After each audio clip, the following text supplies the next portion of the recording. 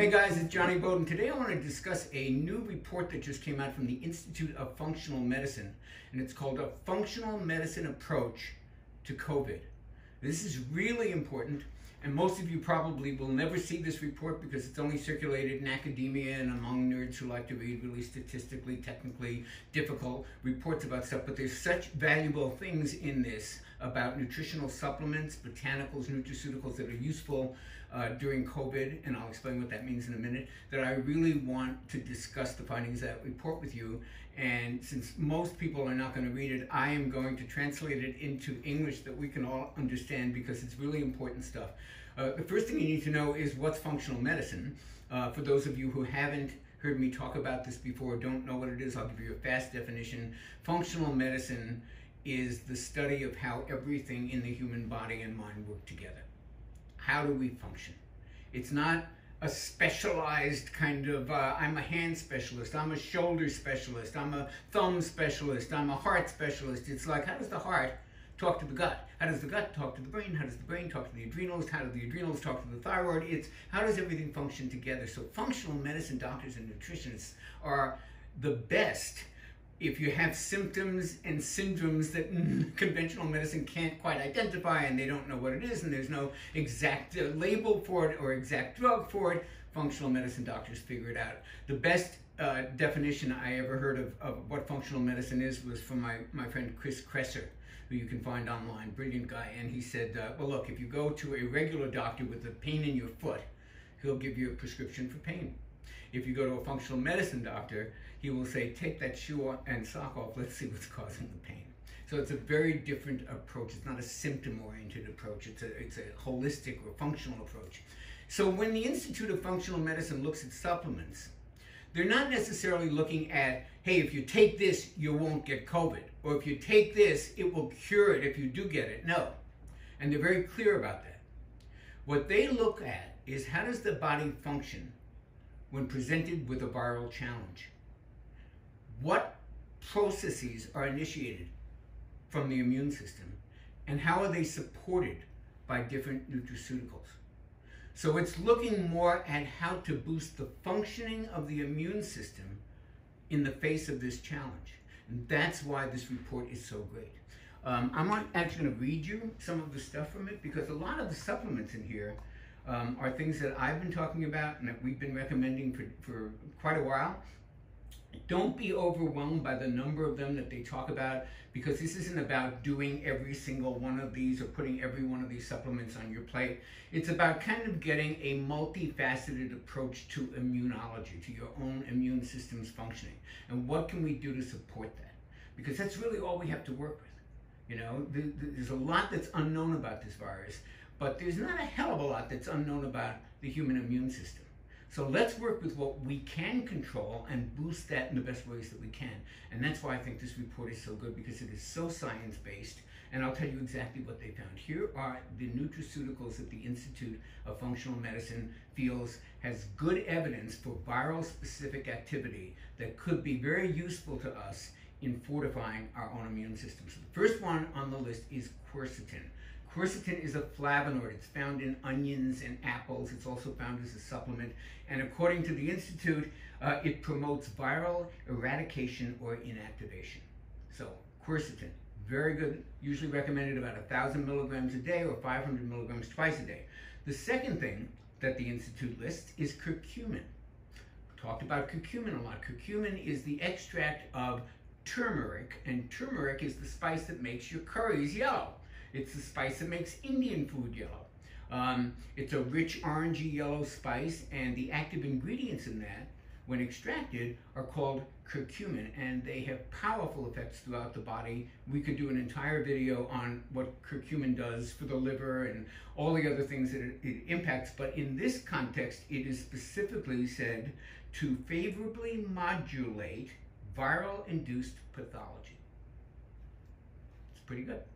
So they recommend about 500 to 1,000 of biologically available curcumin. We'll talk about how you can find the best of all these things at the end. The next substance on there may be unfamiliar to you in its scientific name, but it certainly isn't unfamiliar to you in its food name. The scientific name is epigallocatechin gallate, or known as EGCG for good reason, so people don't have to pronounce that. And what it really is green tea extract. So green tea has all these compounds. We've been telling about green tea for years and years, and most of those compounds are called catechins, and this EGCG is one of the most powerful of them. It has some anti-cancer activity, it has some anti-obesity activity, just great stuff. And what it has in terms of help for your immune system is that it favorably modulates viral-induced pathology. That's a pretty important thing. That's when these things are said to do that, and there's evidence for them. You want to pay attention to that. The next thing on the list is NAC, N-acetylcysteine. This is an antioxidant that has particular affinity to the upper respiratory system. It also can produce more glutathione in the body. That's a very important natural antioxidant. So it has a number of effects.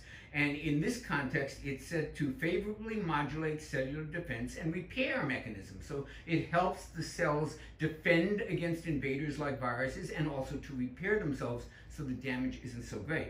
The next compound on the list is resveratrol. You may have heard of resveratrol as an anti-aging compound. Has a lot of evidence for that. Does a lot of wonderful things, but it's also found to be a great anti-inflammatory and antioxidant. In this case, resveratrol favorably modulates viral-induced pathological cellular processes. And there's evidence for that. Again, then we have vitamin D. Thank goodness they mentioned vitamin D. I had no doubt that they would, but I love that they recommended the same dosage that I recommend, which is in the absence of a blood test that will tell you exactly where you should start with supplementation. Default recommendation, 5,000 IUs a day. That's what I recommend. There's a particular vitamin D product that I love because it's combined with K2. I'll talk about that a little bit later. But vitamin D, 5,000 IUs a day. Just get it from a really high quality manufacturer.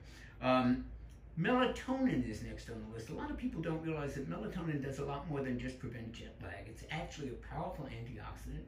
I wrote about in my book, The Most Effective Ways to Live Longer, I wrote about the interesting fact that blind women don't get breast cancer. And the reason for that is widely believed to be that they release so much more melatonin, which is protective of cancer on some level. So melatonin, what does it do? Once again, favorably modulates viral-induced pathological cellular processes.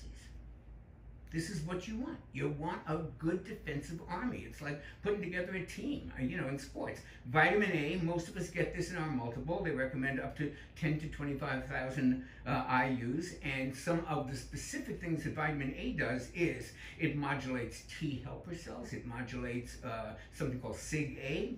And it modulates cytokine production. Now, what is cytokines? Cytokines are those inflammatory processes that cause all the damage.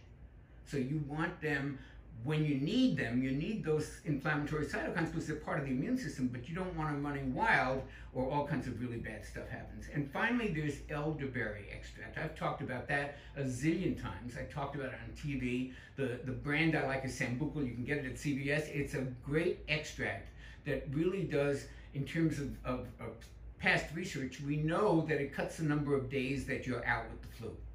So it does do something for symptom length and severity. We know that. Does it work with COVID? Don't know, but according to the Institute, we know that it favorably modulates cellular defense and repair mechanisms, and it modulates viral-induced pathology. Pretty strong.